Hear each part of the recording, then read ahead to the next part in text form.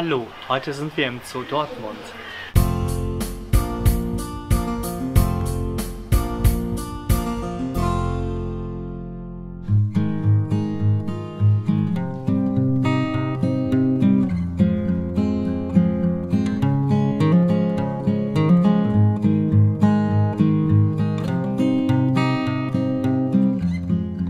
Das ist die Rosi und die Rosi ist jetzt ganz neu hier bei uns im Zoo Dortmund. Wir haben die Rosi aus einer Beschlagnahmung übernommen. Die wurde 12 Jahre illegal in einem Wellensittichkäfig gehalten in Kassel, oder ungefähr 12 Jahre. Und wir haben sie dann hier in Dortmund über unseren Verein, den Plumploris e.V., untergebracht. Und, oh, die kommt schon raus. Ja, warte, Rosi, ich habe hier dir auch was mitgebracht. Die mag nämlich total gerne Rosenkäferlarven. Guck. Was man bei Rosi total gut sehen kann, was natürlich schon auch ein bisschen traurig ist, sie hat ja ganz getrübte Augen, also die Hornhaut ist komplett getrübt bei ihr. Sie hatte auch Katarakte, also grauen Star in beiden Augen, das konnte man aber durch eine Operation zumindest etwas verbessern, indem man die getrübten Linsen entfernt hat bei ihr. Aber durch eine jahrelange falsche Haltung und falsche Ernährung hat sie diese Augenprobleme bekommen. Katarakte entstehen zum Beispiel, wenn man einen Plumplori zu zuckerhaltig führt, also wenn er nur Früchte bekommt, die fressen ja eigentlich kaum Früchte, da ist viel zu viel Zucker für die drin. Das führt zu Diabetes und die Diabetes führt dann zu dem grauen Star. Ja, und bei Rosi sieht man eben, was dann passieren kann, wenn man ein Tier nicht, oder ein Plumplori in diesem Fall nicht richtig hält. Willst du noch eine?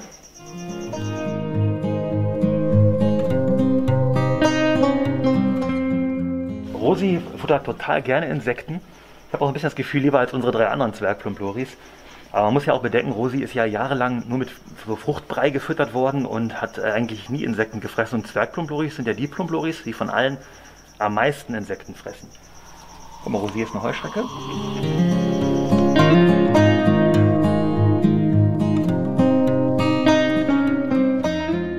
Rosi schläft hier immer in so einer Art Kobel. Den haben wir von der Auffangstation bekommen, wo Rosi untergebracht war nach der Beschlagnahmung. Und weil die uns gesagt haben, da die Tierpfleger, die liebt es darin zu schlafen, haben wir uns gedacht, gut, hängen wir den Nerv damit rein und das macht sie wirklich sehr gerne. Die haben ja sonst hier eher so eine sehr naturnahe Anlage, in der die zu Hause sind. Einen kleinen Dschungel, den wir nachgebaut haben, und die anderen Plumploris schlafen auch eher irgendwo im Gestrüpp.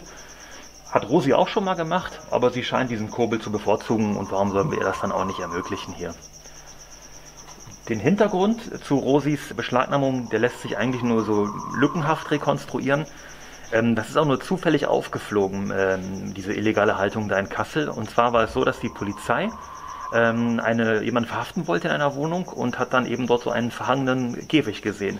Dann haben die Beamten gefragt, ja, was ist denn dahinter? Haben geguckt und hat man gesehen, oh, ein Affe, ein Primat. Haben dann den Veterinärdienst angerufen. Lagen überhaupt keine Papiere vor, man war sich auch gar nicht sicher, was ist das überhaupt für ein Tier? Kobold-Maki hieß es erst. Da hat man immer gemerkt, okay, ist ein Zwergplumplori oder Zwerglori. Und dann wurde noch die Artenschutzbehörde hinzugezogen und die haben das Tier dann per Sofortvollzug beschlagnahmt. Und dann kam sie erst in die Auffangstation nach Sachsenhagen, ist da auch ein bisschen aufgepäppelt worden, hatte auch eine Augen-OP unter anderem. Und ist dann an uns über den Plumploris e.V., wo ich ja auch der Vorsitzende bin, hier nach Dortmund vermittelt worden. Möchtest du noch eine, Rosi? Rosi hat eigentlich immer einen ganz gesunden Appetit, ne? Hm? Ja, das war noch nichts. Ja, man sieht deutlich ihre getrübten Augen, habe ich ja gerade auch schon erzählt. Das lässt sich eben auf eine falsche Haltung, eine falsche Ernährung zurückführen. Ist natürlich ein großes Problem, was sie hat. Rosi ist dadurch fast blind durch diese Hornhauttrübung und auch durch die Katarakte, die sie hatte, wo ja dann auch die Linsen entfernt wurden. Dadurch fällt zwar wieder mehr Licht rein, aber sie kann natürlich jetzt auch nicht mehr richtig scharf sehen und so. Aber trotzdem kommt Rosi super zurecht. Wenn man mal sieht, wie sie nachts hier durch ihr Gehege klettert, wir beobachten die Plumploris ja mit Wildkameras nachts. Ich habe da am ersten Abend auch Bedenken, kommt die überhaupt klar? Ich hatte hier extra Gummi Arabicum ganz viel und Insekteneimer und Wasser ganz nah, Gemüse. Da habe ich mir am nächsten Tag die Kamera angeguckt, also die erste Nacht, wie gesagt, und Rosi hat sich das komplette Gehege hier angeschaut, die war wirklich überall, also das sind ja 21 Kubikmeter, also das ist schon eine Menge, wenn man vorher im Wellensittichkäfig gelebt hat, und fand ich total spannend. Zwischendurch ist sie immer wieder in den Kobel gegangen und hat geschlafen, das war ja noch ein bisschen anstrengend wahrscheinlich, aber da sieht man auch mal, was so ein Zwergplumplori, obwohl es so ein kleines Tier ist, für einen Bewegungsdrang hat, und dem muss man natürlich auch in einer gewissen Weise gerecht werden. Also klar, das Säugetiergutachten sagt natürlich 6 Quadratmeter, 12 Kubikmeter ist Minimum. Da ist Rosi hier weit drüber und selbst so ein eingeschränktes Tier nutzt das also doch sehr, sehr intensiv.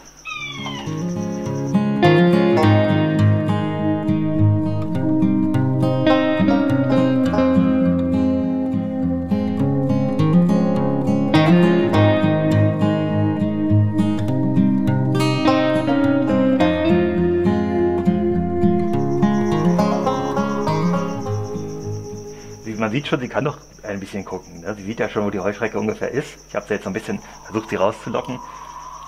Also durch die Augen-OP ist das schon ein bisschen besser geworden.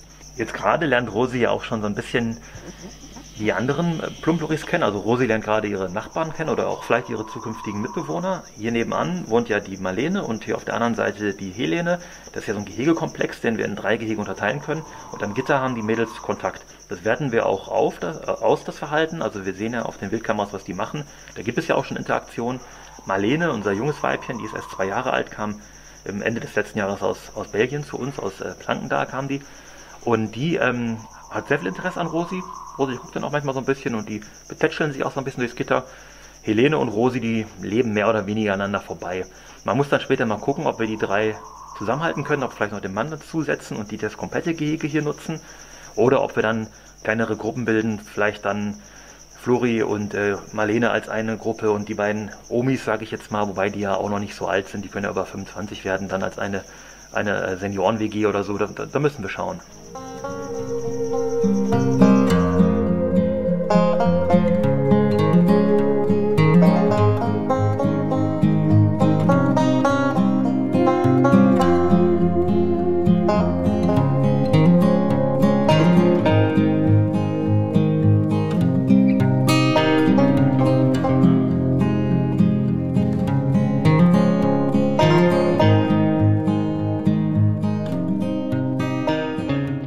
Rosi ist wirklich total liebenswert. Also die ist ja erst seit kurzem hier und die ist so, ja, hat uns eigentlich unser aller Herzen schnell erobert, weil sie ist halt sehr aufgeweckt. Natürlich, das kommt wahrscheinlich auch durch die illegale Haltung als Heimtier, dass sie auf Menschen geprägt ist, aber man merkt das einfach, wenn man morgens hier am Gehege ist. Die anderen Plumploris ignorieren einen ja eher und Rosi guckt dann immer aus ihrem Kobel raus und wenn man dann ihr nicht sofort eine Heuschrecke bringt, dann ruft die einen so, dann macht die so ein klickendes Geräusch und holt sich dann da so ein Betthupferl noch ab, weil die geht ja danach dann schlafen, die ist ja eben nachtaktiv als Zwergplumplori.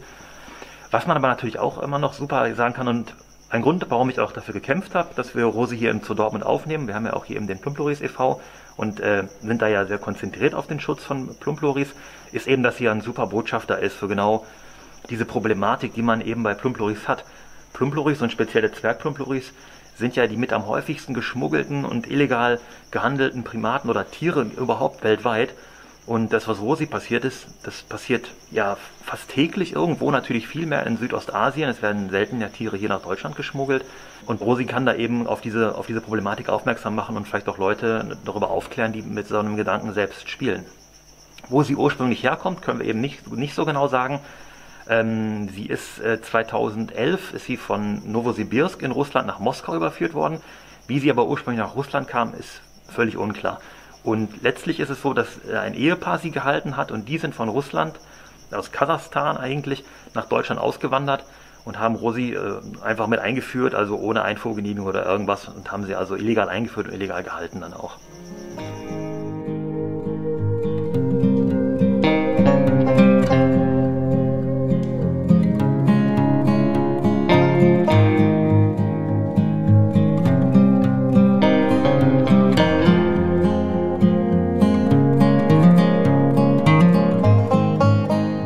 Schreibt jetzt eure Fragen in die Kommentare und vergesst nicht, dem Video ein Like zu geben. Damit ihr kein neues Video mehr verpasst, könnt ihr unseren Kanal kostenlos abonnieren.